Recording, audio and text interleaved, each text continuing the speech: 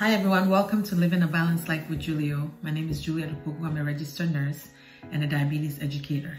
And on today's episode, we're going to talk about sick day management. So what you do when you're sick, when you have diabetes. If you're interested, please stay with me.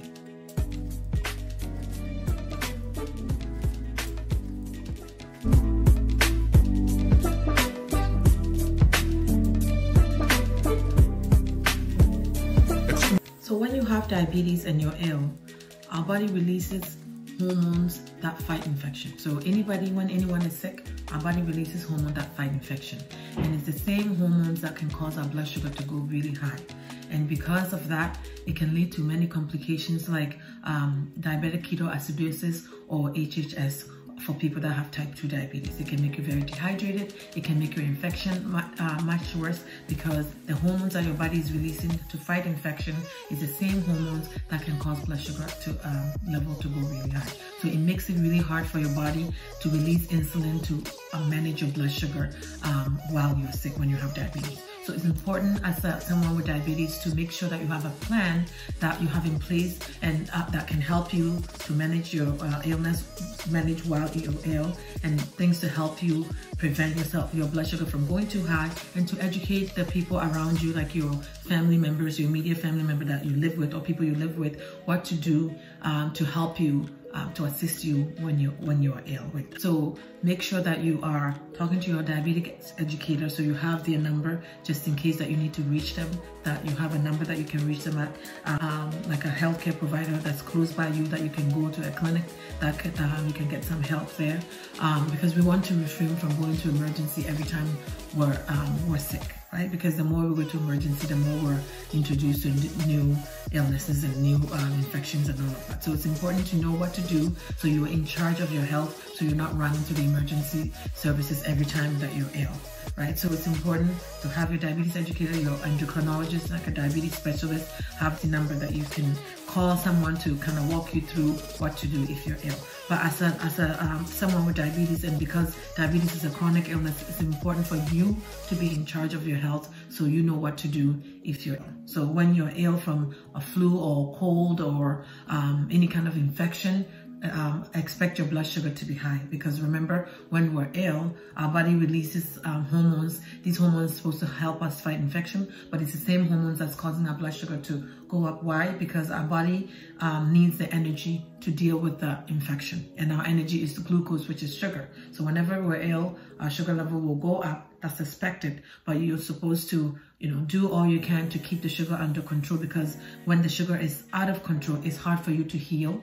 Right? When the sugar is out of control, it's hard for you to feel better, because it's like almost like a vicious cycle. So it's important to have medication on board that you can continue to take when you're ill, to keep yourself hydrated, to make sure you're eating regularly, make sure if you can exercise, you're doing some exercises, whatever helps you maintain your blood sugar, to bring your blood sugar down, that's what you do. But if you are vomiting, you have diarrhea, you're not able to tolerate any fluid, so you can't keep any fluids down because you're constantly nauseous and vomiting. If you're not able to tolerate any food, a person can get dehydrated very easily.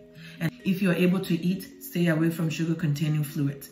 If you're not able to eat, and let's say you're vomiting or having diarrhea and you're not able to tolerate actual food, that's when you need to replace it with with fluids that contain a little bit of sugar. Only if you're not able to tolerate the food, because remember, you're getting natural sugar from your food, so we don't want you to drink juice on top of that. That will make your sugar go way too high. But if you're not able to eat and you're not able to tolerate any kind of food, then you can replace it with carbohydrate from liquid. So drinking drinking juice, like half a cup of juice, will give you about 15 to 20 grams of carbohydrate. So you want to replace the same amount of carbohydrate that you're eating through food with fluids that has sugars in it. Right? But if you can't tolerate food, I can't stress this enough, don't drink juice on top of it. If you can't tolerate food but you're able to tolerate fluid, this way you can have things like Glucagon or Ensure as a meal replacement if you're able to tolerate, and that's fine, right? Because that replaces your meal. But the most important thing is, when you're ill, you continue to take your medication as prescribed, unless otherwise advised by your healthcare provider, right? Because some medications, when you're ill and you're dehydrated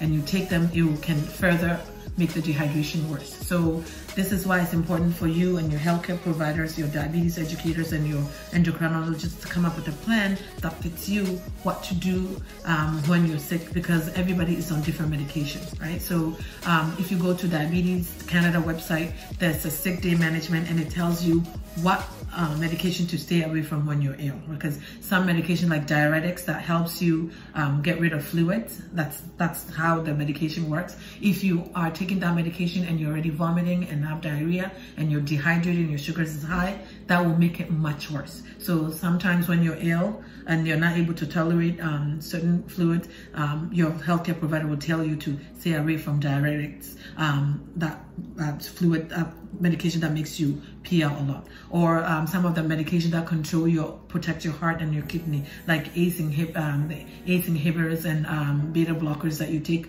to manage blood pressure and to manage your kidneys. Sometimes when you're very dehydrated, your healthcare provider will tell you to stay away from those medications. So it's important to come up with a plan. The next time you go see your diabetes educator or your endocrinologist, tell them, if I'm sick and I'm not able to eat and I'm vomiting and I'm having diarrhea and all of this is happening, what medication should I stay away from? And then you can come up with a plan. They'll write it for you, so you have that just in case, right? Because you don't want to wait till you're ill and then you're scrambling to see what to do, right? But when in doubt, call your family doctor and get instructions. What should I do? This is how I'm feeling. Having said that, if you are ill and it's lasting over 24 hours where you're not able to tolerate any fluids, you're not able to eat much, you're continuously vomiting and having loose stools or diarrhea, then you need to go to the emergency department, because at this point, especially if you're someone that has type 1 diabetes, you can get very dehydrated, where you get diabetic ketoacidosis, which is a condition that happens when you're ill from your diabetes, where your sugar level can go too high. It can make you dehydrated to a point where you need fluid. You need intravenous fluid. You need more insulin. If you're on board for type 1, you need more insulin to be able to manage that. Diabetes ketoacidosis is an emergency. So if you are vomiting more than 2 times and you're having diarrhea and it's lasting over close to 24 hours, you need to seek medical attention, because you need urgent care.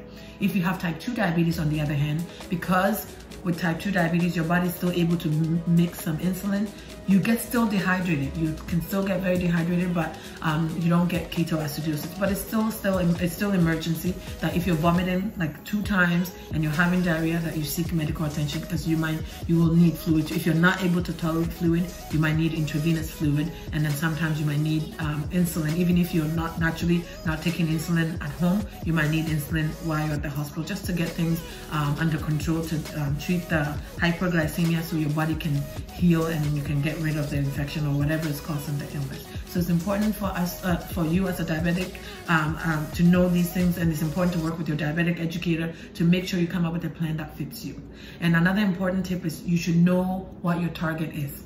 For diabetes, anyone that before meal, so if you're checking your sugar at home, before meal, in between meals and fasting, the recommended target is between 4 to 7. So 4 millimoles to 7 millimoles per liter. This is what your blood sugar should be before meals. If 2 hours after meal, your sugar should be running around between 5 to 10 millimoles per liter after you eat, and that's 2 hours after you eat. So if you're going to measure your blood sugar after meal, you have to wait 2 hours, because that's how long it takes your body to process the sugar from the food. 2 hours after, if it's between 5 and 10, that's good. When you're ill, like I said, your blood sugar is going to be much higher, right? Normally, anyone that has diabetes and you're monitoring your blood sugar, you know where you normally are in terms of what your sugars is in the morning before you eat, and what your sugars tend to be after meal, right? If your sugar is falling within the targets that we're talking about, and then all of a sudden you're ill and it's going to 16, 17, 18, 19, 20, then you need to get some help. You need to get some medication, right? If you are on oral medication because you have type 2 diabetes, you continue to take your medication, and then you call your diabetic educator or your healthcare provider to get advice. And then they can tell you which medication to stop and which medication to keep. Like I said, because you might be dehydrated, sometimes insulin might be started temporary, just to help you heal and to help you get rid of the high sugar, so you can go back to your normal your normal management of diabetes. But it's very important that you don't wait till last minute, that you seek attention as quickly as possible when you are ill, so you don't get yourself in trouble. People can have low sugar, right? It doesn't happen often, but if you do have a low sugar, and a low sugar when you have diabetes is any blood sugar lower than 4. So when your blood sugar is lower than 4, that's hypoglycemia, meaning your sugar is too low and that you can get into you can get into trouble. So hypoglycemia could be caused by not eating, skipping meals, not eating on time. Like if your medication, you get too much of your medication, or if it's insulin, take too much of your insulin, that can cause hypoglycemia. If you do have type 1 diabetes, or if your mother or a father with a child with type 1 diabetes, it's important to have emergency diabetes treatment for low blood sugar. So Glucagon is a medication that is an injectable that you should have in case of emergency. So in case of emergency where a person blood sugar is too low for and they can't function, they can't swallow, about to pass out from low sugar, you need fast acting sugar that you can get to them, because if they can't swallow and you shoving something down their throat, you can choke them. A person can choke that way. So if the person is not able to tolerate anything because they're almost passing out from the low sugar, that's not time to shove things down their throat, because then they can choke. So in that case, of course, if you don't have any access to any medication, you don't know, just call 911, try to get some help for the person. But if you have type 1 diabetes or even type 2 diabetes and you're taking insulin, have Glucagon on as in your emergency kit, just in case that your sugar go low. You can inject the Glucagon. It's as a mother or as a caregiver of someone with diabetes, you should know how to do that. It helps you, can help you save their life. And as someone with diabetes, it's very important to have plans for all these in place to help you in case that you're ill. So whenever we're under mental stress, our sugar level goes up. Whenever we're under any kind of stress, our body sees all that the same way. It gives you the energy to deal with it, therefore your blood sugar will go up. So it's important that when these things are happening and you're like, I don't know why my sugar is going up, like I'm not sick, but my sugar keeps going up, it could be that you're very stressed. And in that case, do what you can to bring the sugar down, which is exercising, eating healthy, taking your medication, trying to control your stress as much as you can. And then if you need help, need someone to help you deal with the stressor, to come up with strategies with the stressor, book appointment to see your doctor, to see your endocrinologist, see your diabetes educator. They can refer you to resources that you might not have access to, and that can help you deal with that stress, that can help you improve your blood sugar. So the blood sugar target for anyone with diabetes before meal or fasting, 4 to 7 millimoles per liter. 2 hours after a meal, if you want to check, anywhere between 5 to 10 millimoles per liter is the target. That's the blood sugar at the moment when you check. Listen to your body. If something is wrong, you're the best person to know. Get the help that you need out there. Put things in place to help you. If you have diabetes, have things that you can have access to just in case your sugar go too low.